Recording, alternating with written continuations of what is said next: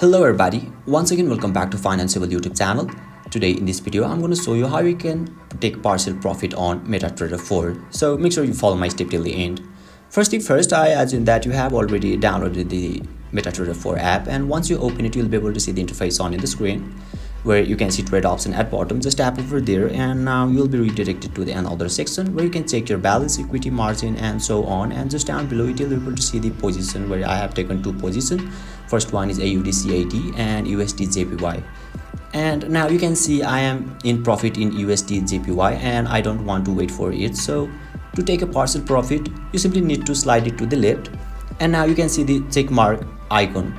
So once you tap on it you simply need to tap on close with profit and you'll be able to take partial profit on MetaTrader 4 successfully. So basically this is how you can take partial profit on MetaTrader 4, and if you still encounter any issue during this process, feel free to leave a comment and I'll be happy to assist you.